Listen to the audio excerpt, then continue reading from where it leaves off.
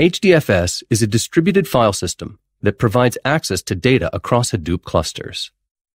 A cluster is a group of computers that work together.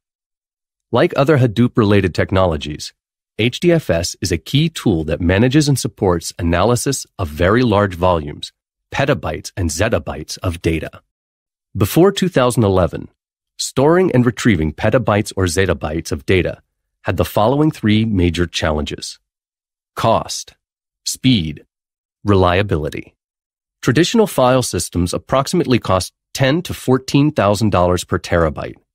Searching and analyzing data was also time-consuming and expensive. Also, if search components were saved in different servers, fetching data was difficult. Let's discuss how HDFS resolves all of the three major issues of traditional file systems. Cost. HDFS is an open-source software, so it can be used with zero licensing and support costs. It is designed to run on a regular computer. Speed. Large Hadoop clusters can read or write more than a terabyte of data per second. A cluster comprises multiple systems logically interconnected in the same network. HDFS can easily deliver more than 2 gigabits of data per second per computer to MapReduce, which is a data processing framework of Hadoop. Reliability. HDFS copies the data multiple times and distributes the copies to individual nodes. A node is a commodity server, which is interconnected through a network device.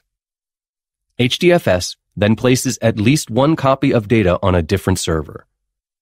In case any of the data is deleted from the nodes, it can be found within the cluster. A regular file system, like a Linux file system, is different from HDFS with respect to the size of the data. In a regular file system, each block of data is small, usually about 51 bytes. However, in HDFS, each block is of 128 megabytes by default.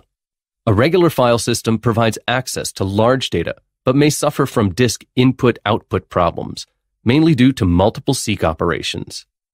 On the other hand, HDFS can read large quantities of data sequentially after a single seek operation. This makes HDFS unique since all of these operations are performed in a distributed mode. Let's list the characteristics of HDFS. HDFS has a high fault tolerance. An HDFS may consist of thousands of server machines. Each machine stores a part of the file system's data. HDFS directs faults that can occur on any of the machines and recovers it quickly and automatically. HDFS has a high throughput. HDFS is designed to store and scan millions of rows of data and to count or add some subsets of the data. The time required in this process is dependent on the complexities involved. It has been designed to support large data sets in batch-style jobs. However, the emphasis is on high throughput of data access rather than low latency. HDFS is economical. HDFS is designed in such a way that it can be built on commodity hardware and heterogeneous platforms, which is low-priced and easily available. Similar to the example explained on the previous screen, HDFS stores files in a number of blocks.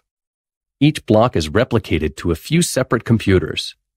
The count of replication can be modified by the administrator. Data is divided into 128 megabytes per block and replicated across local disks of cluster nodes.